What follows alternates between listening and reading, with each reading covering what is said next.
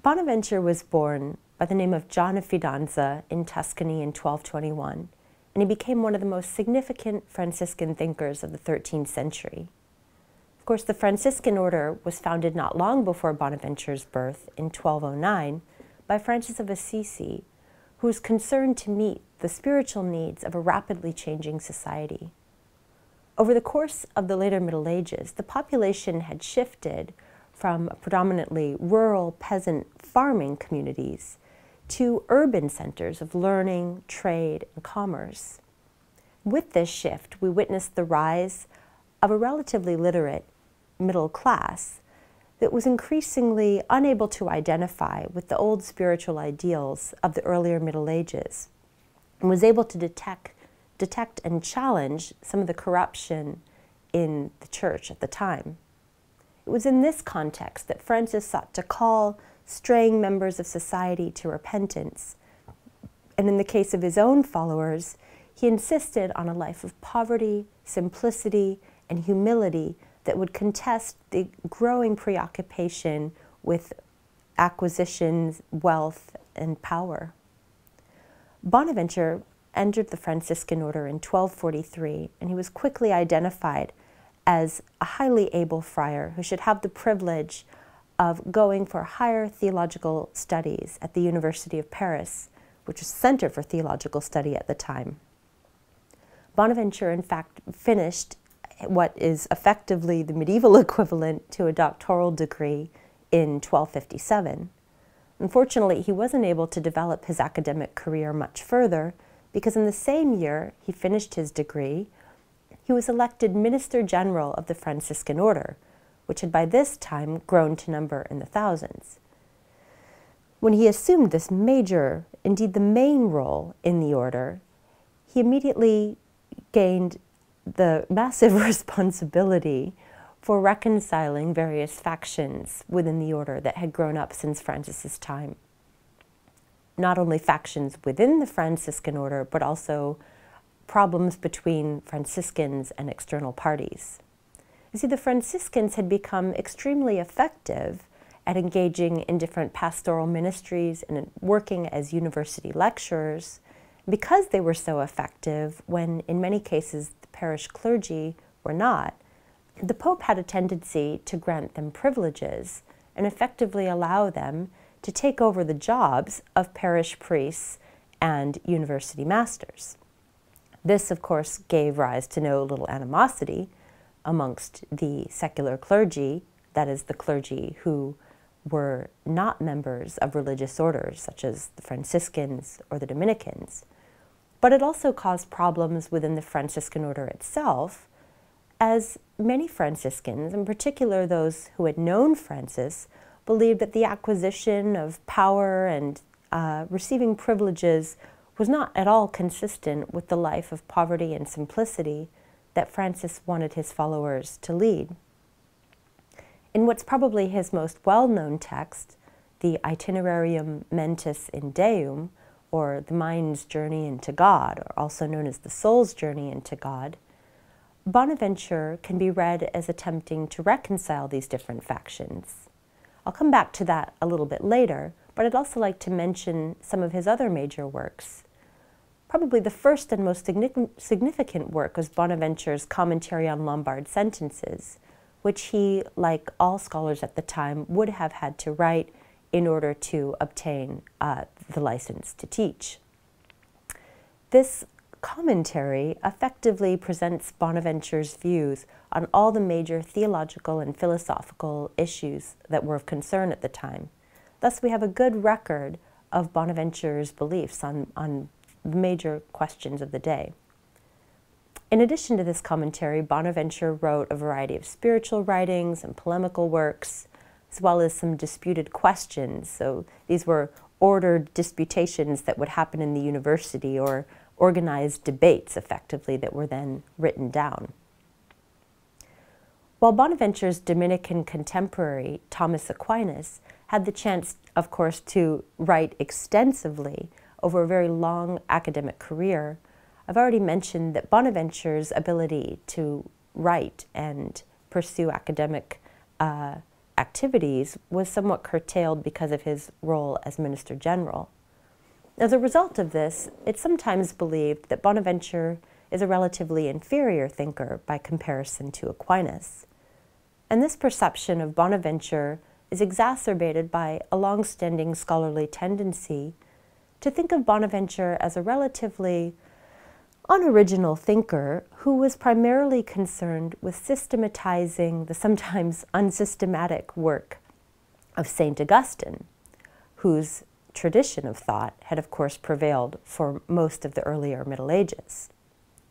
The reason Bonaventure wanted to do this, the story often goes, is that Aristotle's recently rediscovered works were rapidly rising in popularity and threatening to rival Augustine's authority.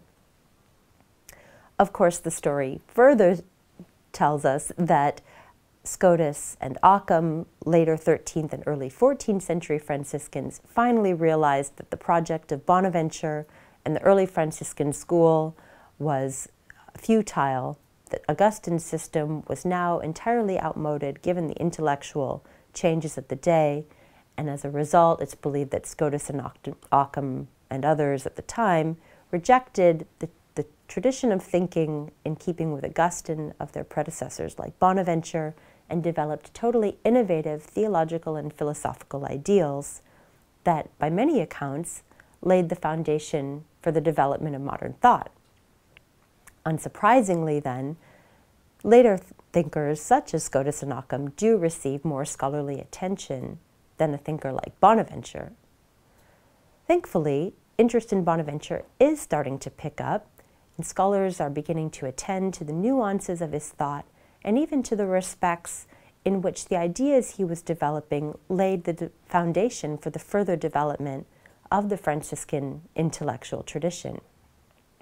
Still, there are a number of ways in which Bonaventure's originality and importance, indeed his pivotal place in the history of thought, remains to be brought into fuller relief. And to this end, I think there are a couple of factors that are important to take into consideration.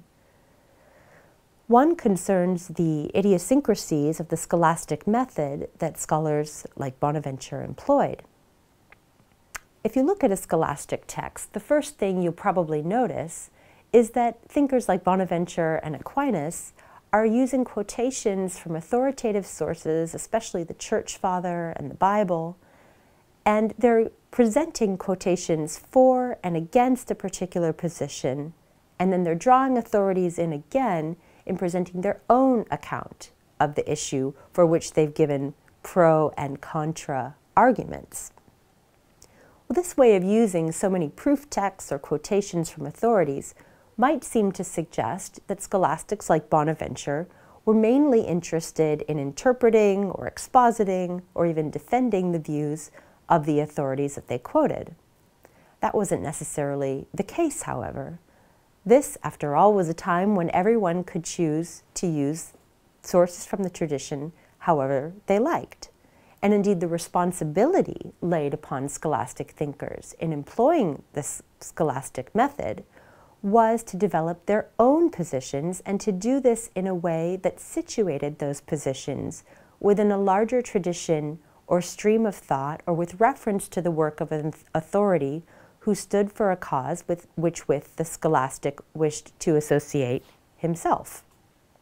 Well, Augustine, of course, stands for the long-standing and trusted spiritual and intellectual tradition of the medieval West.